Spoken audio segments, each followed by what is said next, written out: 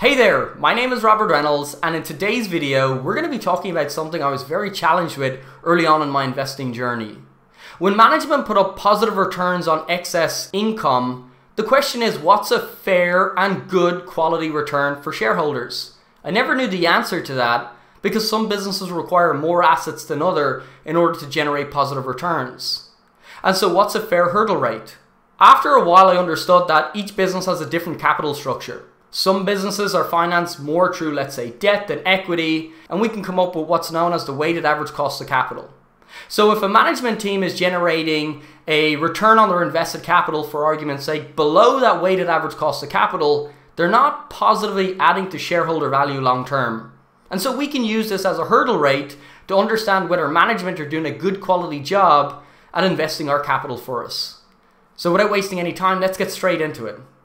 For this example, we are going to use Crocs. We are going to calculate the weighted average cost of capital, and then at the very end, we're going to cross-reference the weighted average cost of capital for Crocs with the return on invested capital. We want to understand whether management are delivering shareholder value long term. This might look a little bit scary. Most things in finance are made out to be very difficult, but they're actually very simple concepts. When you break it down in its easiest form, this stuff is really not that difficult. So what we're going to do is we're going to explain each of these three sections. So we've got capital structure at the top, cost of equity in the middle, and at the bottom we've got the after-tax cost of debt, and then we're calculating the weighted average cost of debt. All of that might seem difficult, but it's really simple. We're going to explain it over here, and as we explain it, this is the calculations. So you'll be able to take where each of these numbers go, figure out the calculation, the input calculation, and it should make a hell of a lot of sense. You should be able to recreate this fairly easily. So let's get straight into it. Let's calculate the equity structure. Every business has a different capital structure. Some businesses are financed more so through debt as opposed to others. And therefore, the cost of capital might be very different depending on covenants and structure of those loans, the interest rates and all that type of stuff. So every business has a different capital structure, and so the weighted average cost of capital is going to be different for every business. That's why it's important to break it down for each individual company. What we need is the total debt. Now, if you went over our video on the balance sheet, I'll leave a link just above here. On the balance sheet, we break down debt. Total debt on a balance sheet includes capital leases, so it's important to go into the liability section of the balance sheet, take out short-term borrowings, current portion of long-term debt, and long-term debt, and add them together and make sure there's no leases included in there. We want the market value of the firm's debt, just add it all up, input it here. After that, we want the market value of the firm's equity. This is its market cap. So in this case, 4.4 billion, pop it in there. Add both of those together, that's the total capital structure. Now we want to know as a percentage of the total, what is debt? Add these two together and then divide debt by the total. It's 38.52%. Market cap, 61.48%. We don't need that right now. We need that later on to calculate the weighted average cost of capital, but we don't need that right now. Very simple, just collect some data, leave it at the top just for a moment. Now what we need to do is figure out what the cost of equity is and the after-tax cost of debt. So the cost of equity, we're going to use what's known as the capital asset pricing model, or CAPM. You might have heard of this before. It's a very, very, very simple thing. It's built to figure out what the expected return is of a specific individual equity. How do we understand what that expected return is? Well, we figure out what the risk-free rate is. The risk-free rate's usually the 10-year bond, US Treasuries. That's essentially what we normally use. Now, there's nothing truly risk-free, so take that statement with a pinch of salt. But we'd be using usually the 10-year bond yield. As of right now, it's in and around 4.5%, and it fluctuates day to day. So I'm just going to pop in there 4.5% as the risk-free rate.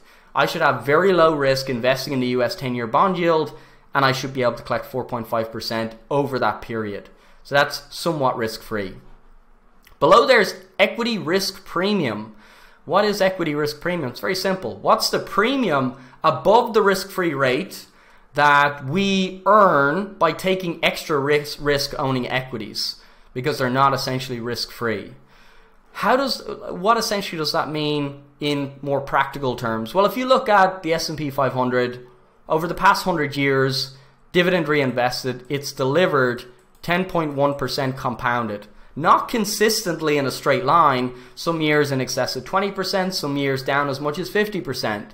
It fluctuates, but on average over the past 100 years, it's generated roughly 10.1% on average, dividend reinvested. And so the equity risk premium is the premium above that risk-free rate that we would have earned by owning equities. So when you understand what that is, it makes a little bit more sense to understand what equity risk premium is. Now, it's a little bit difficult to calculate this moving forward because we're speculating what the forward expected returns of the market are going to be. Now, given that we have an understanding of historical context, the market grows. Why does it grow 10.1% in terms of the equity? A couple of different factors. Factor number one would be inflation. Factor number two would be GDP growth. And factor number three would be different variables such as buybacks.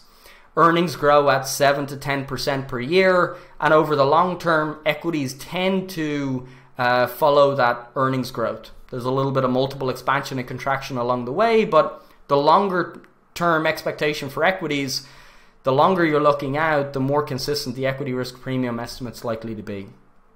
5.6%, I could choose a random number, but I chose to go over to Statista and look at the most recent equity risk premium, which was 5.6%. That's where I got that from. And then below there we have what's known as beta. Beta is a volatility metric. Again, very simple stuff. Beta is very easy to find on most websites. The 5-year beta is usually what's displayed. But if you can't get beta, it's very simple to calculate. We also have a video here on the channel explaining that.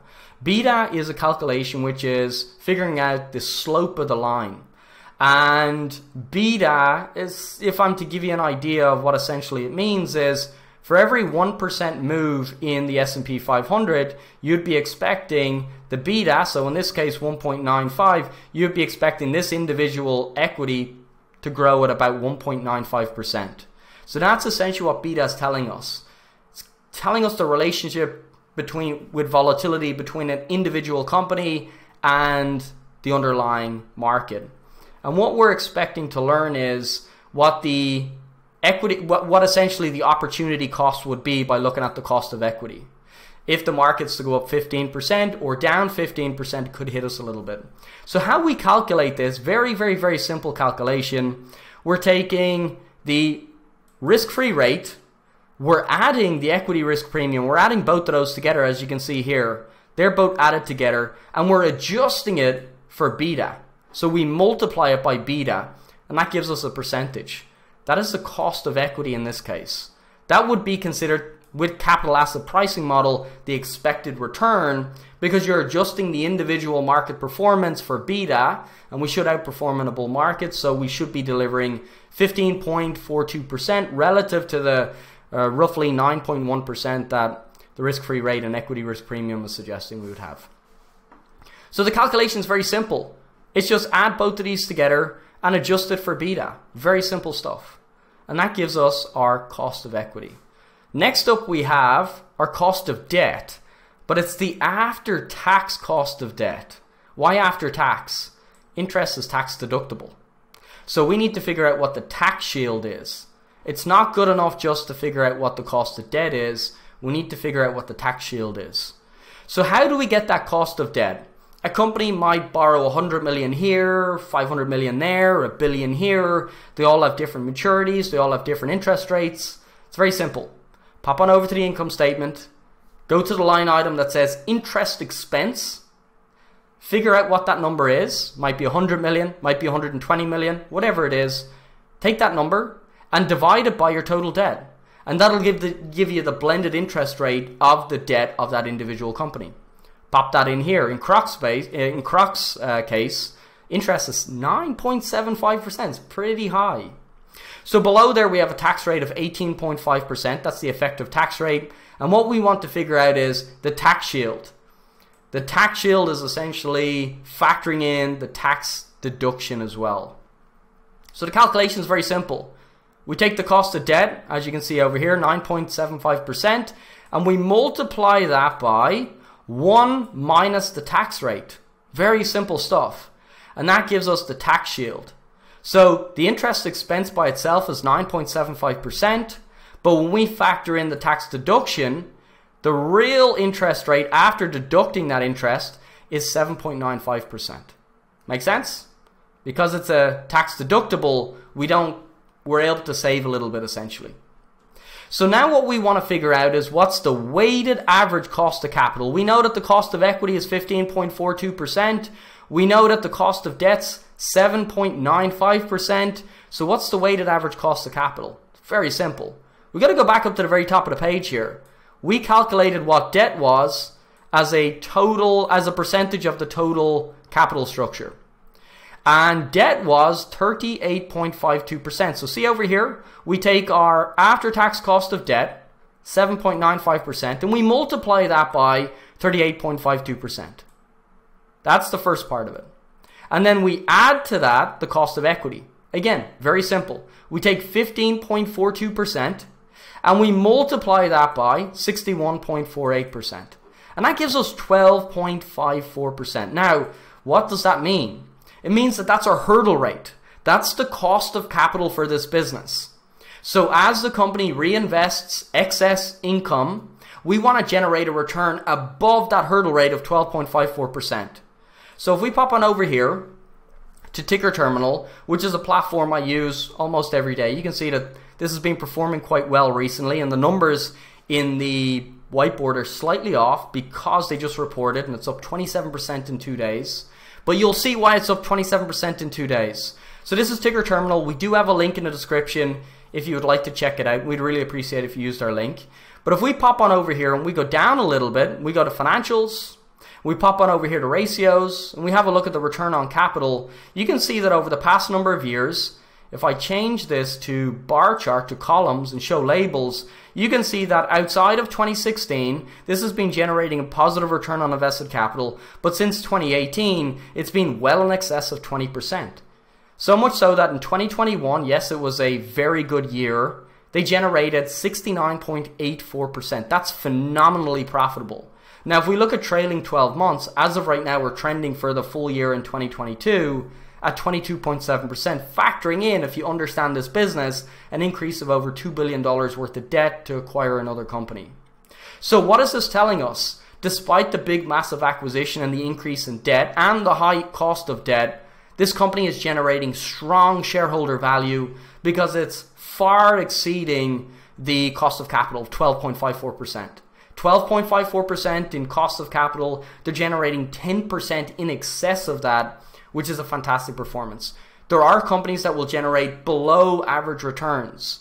And if it doesn't meet that hurdle rate, you're not generating strong shareholder value. Management are just not generating strong shareholder value for us as investors in the business.